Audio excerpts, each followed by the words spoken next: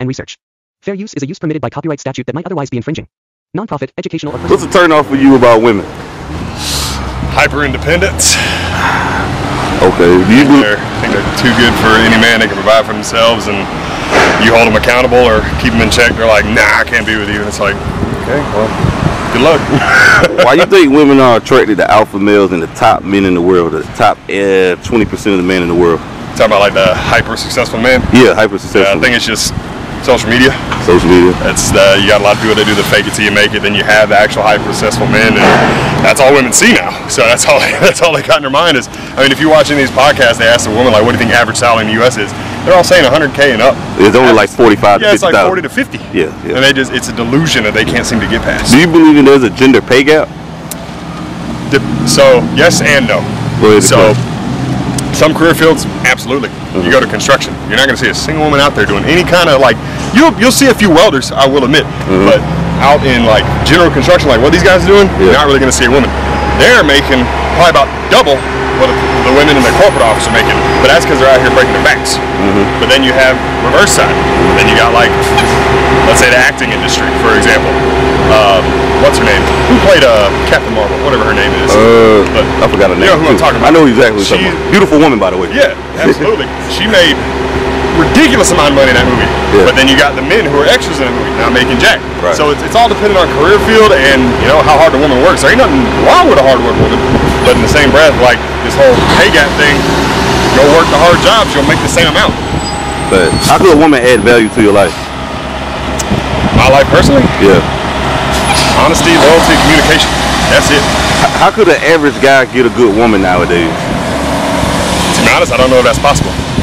And why not? That's possible. And it's just, look at the way women are now.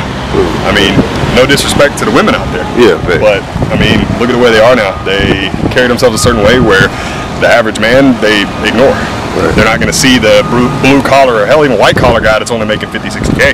They're going to be looking for Mr. CEO, owns his own business, running however many companies. Okay. But I mean, all my guys out there, good luck. Do you believe, true or false, do you believe men have to work 20 times as harder for women than their grandfathers had to get? That's 20 times as worse? Oh, absolutely. Okay. Oh, absolutely. Why? Go talk to any elderly person that's married. Go talk to them about what a woman look for in their husband. Yeah. She's gonna be like, he was nice, he cared about me, he provided for me, and that's all I ever wanted. Nowadays, like the whole conversation a second ago, certain amount of money, gotta dress a certain way, gotta be a certain height, gotta be a certain build. Like, it's a night and day difference. As a man, you gotta work twice as hard, at least in a financial aspect, to attract a woman like that. But I don't know, and that one's kind of like a in opinion kind of deal, because you're gonna have the men on the flip side that totally disagree. They're like, oh, I don't do nothing, and I attract whoever. But who you feel like the prize in a relationship, the man or the woman?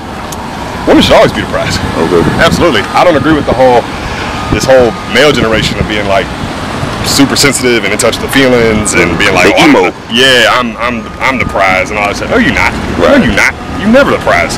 But men are meant to be chasers, hunters. Yeah. You're supposed to be after the chase. You're supposed to like chase after the woman. That's where the thrill comes in. If you just, at least for me personally, a woman just flops over in my lap. All right, well now I'm not interested because that was just too easy. Okay. Do you believe men should approach women in person or on social media? Person every time. I do that. What do you think they should say to them if they approach them in person? What should they say? Yeah, how should they approach them? How should they come off? Friendly, not creepy. Don't be a fucking weirdo.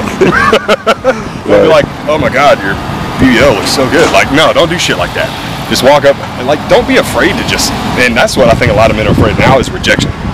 Don't be afraid of rejection. You're gonna get rejected unless you don't take risk. Everybody gets rejected. It's about how you handle it. Exactly. Take it as a lesson learned.